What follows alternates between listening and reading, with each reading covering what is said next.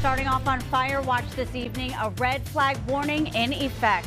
Thanks for joining us, everyone. I'm Marley Ginter. Fire crews have been busy putting out several fires in our area. CBS 13's Heather Jansen is in Elk Grove, where crews are mopping up a fire that threatened nearby homes. Heather?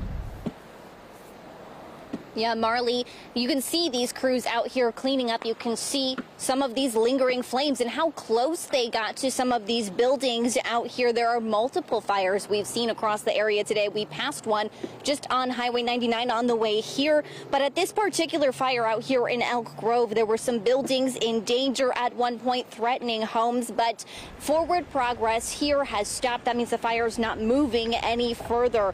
The Cosumnes Fire Department says this won't reach any further than about 4 acres, which is where they estimate the size to be at about right now. And this is a very busy road, a very busy area, and lots of traffic out here while smoke filled this area. We're just right across the street from a gas station, and firefighters are urging people that this is not the time. You can hear them still cleaning out. This is not the time to be out here doing yard work, grilling, all of those kinds of things. Anything that could spark a fire when you've got wind and you've got heat like this, it's just a recipe for a fire to spark up, as we've been seeing all afternoon. Marley?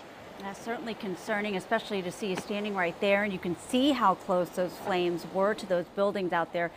Very nice to hear, though, that the forward progress has been stopped at this point there in Elk Grove. Heather Jansen, thank you for that live report.